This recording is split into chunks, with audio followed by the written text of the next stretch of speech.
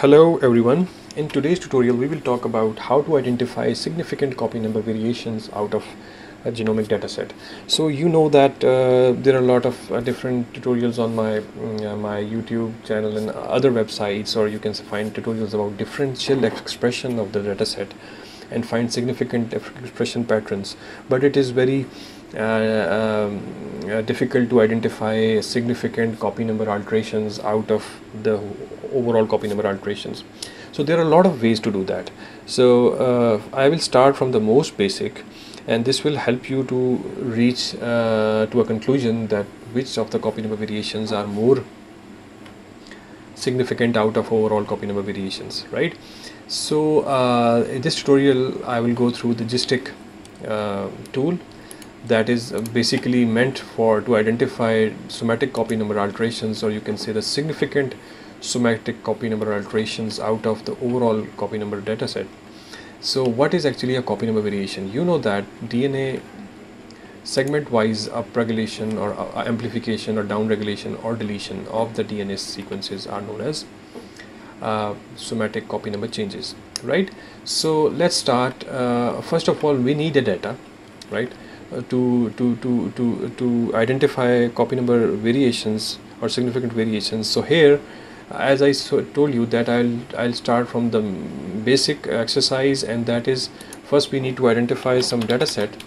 So first of all, if you go to the CBio portal, and here in the CBio portal you can see that there are a lot of different types of data sets already available, right?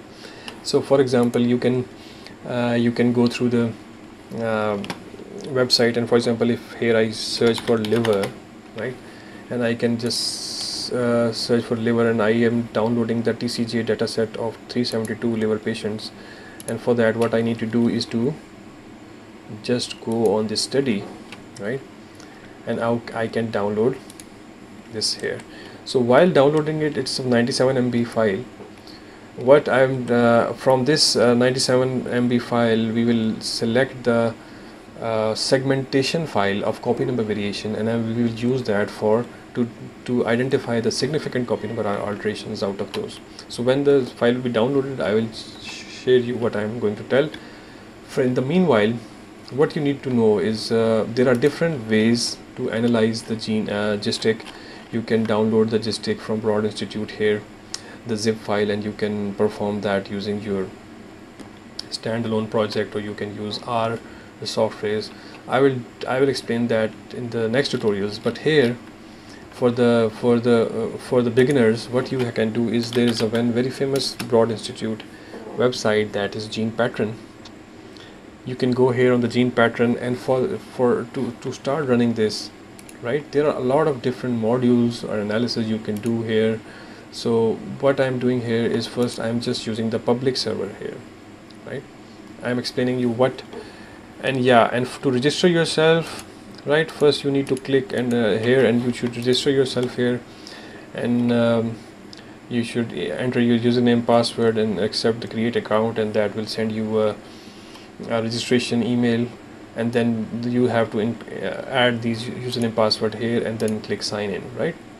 So after clicking sign in, you will actually get into this Gene Pattern website. Yeah, so here it is not only about the copy number variation of the genomic data, but this portal has a lot of different other options as well. For example, if you go to the modules, you can see that you can do CNV analysis, you can do it for gene list selection, pathway analysis, mutational significance analysis, RNA sequencing analysis, so on and so forth. There are so many different options here. So but what I will do here is do GISTIC, right? So GISTIC actually is one copy number variation analysis tool here, and if I just search here GISTIC, here you can see that this is for SNP analysis. And when I click GISTIC, we are here, and in this at this portal, what you have to do is to upload a couple of files. For example, if I open the documentation, from the documentation you can understand GISTIC requires one reference genome file, which is already uploaded here, for example at G19, and one segmentation file, right? And this segmentation file should be uploaded here, and then the marker file, if you have the marker file or other files, you can upload here. Because if you check the documentation, the GISTIC actually needs the input file that is required, that is the segmentation file, that is the segmentation file, and that is required for the for as an input. And this segmentation file contains chromosome name, first sample name, then chromosome number, then start position, then end position, and then number of markers, and then segmentation, right? So this is the this is the pattern which we need to have while using the GISTIC algorithm. And if you click the example here, you can see that segmentation file contains the sample ID, chromosome ID, then the chromosome start position, end position, and number of markers. This number of markers are actually the probe IDs. If you know what is probe, just go and search it, and you can understand that the identification markers present between these regions.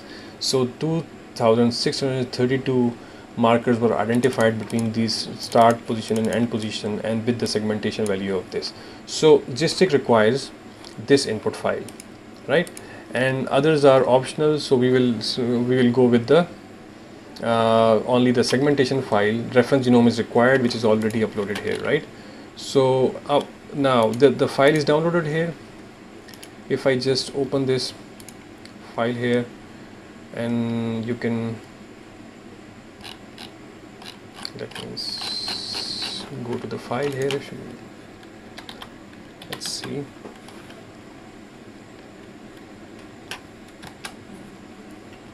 Yeah, so this is a pan atlas data. Here the TCGA data is of copy number variation, RNA expression, so on and so forth. But here there is a segmentation file, right? That is actually the segmentation of copy number variation across all chromosomes. Here you can say that this is a TCGA start position.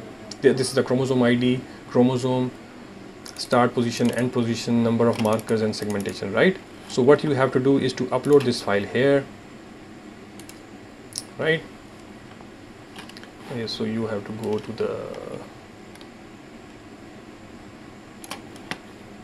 this file, and you have to upload this segmentation file here, right? And these other files are optionals, and you can set the default parameter, and you have to set run, right? And after setting it to run, you can say that, see that here the job is start to process here. Now it's on pending, and when the job would be done, they will share the results, right? So till then we have to wait for some time, and after some time we will get the results, and I will explain those results one by one to you. Okay, now so after running the file, you can see that the results would be downloaded here, right?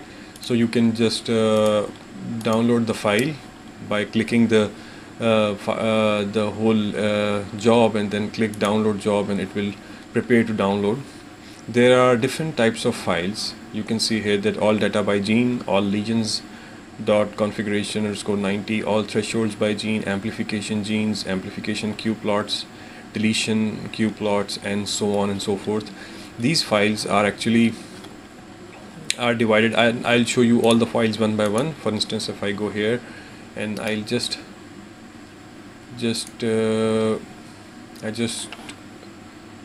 unzip this file, and this is 402.604. So this is the file. All these files are here, so I just make it a bit more large icon so you can see. So all data by genes contain, or maybe I should put it in, so you can say all data by gene. This is a 54 MB file, and it contains all the genes and copy number variation of each gene in each sample. For example, this is the gene, so here you can see that this file contains 23,000 gene information, all the protein coding genes, most of the genes, and the copy number values. For example, based on that segmentation information, they have classified into that region into genes, right?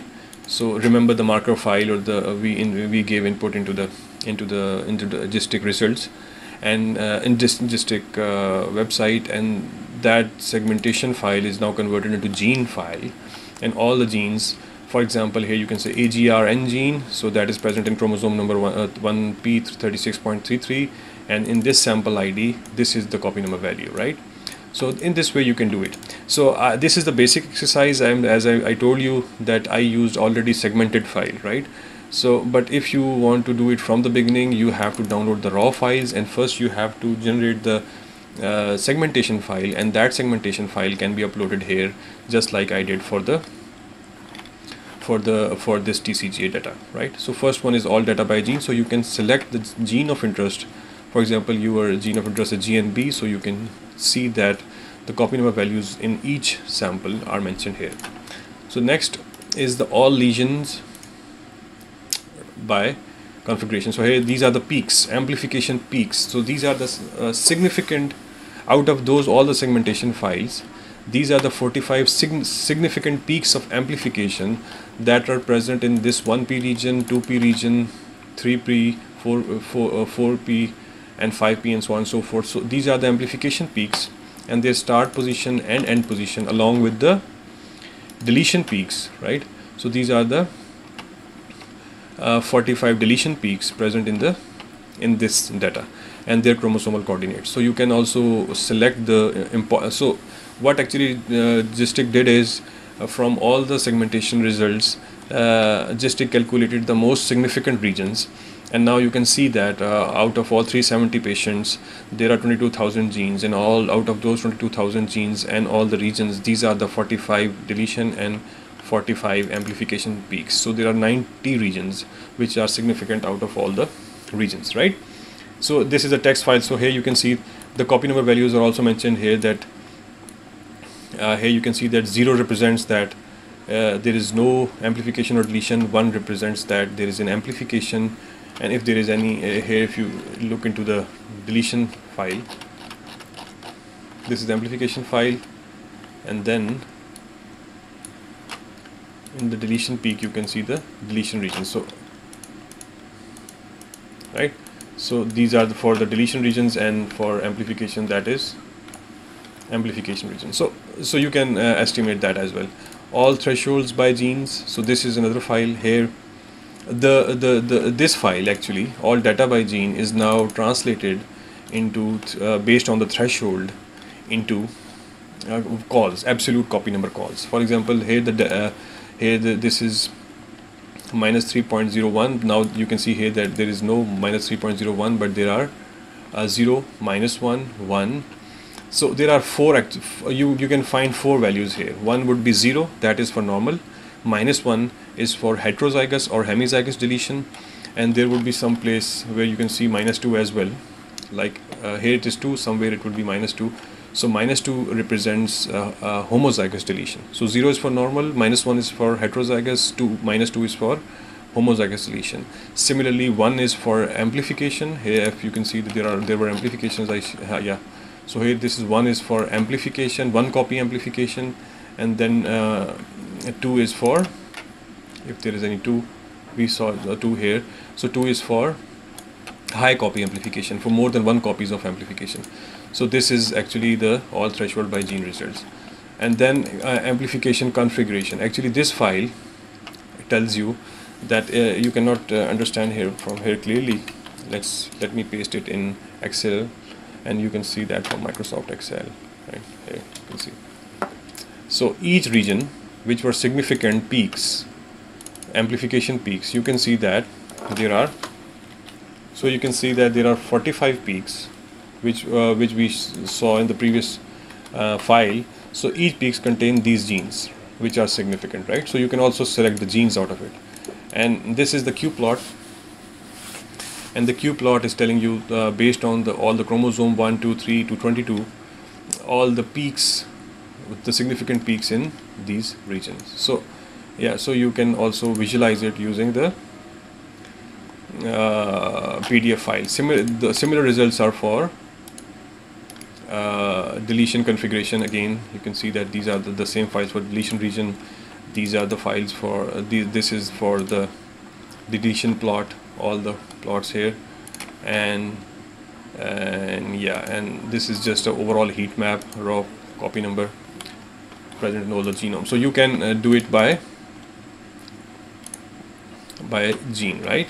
So here all these files contains basically the genetic copy number variation information, and mainly based on all the data as well, that all data by genes, and all based on the thresholds, and also the significant peaks, and what type of genes are present in those peaks, and what are their genomic coordinates.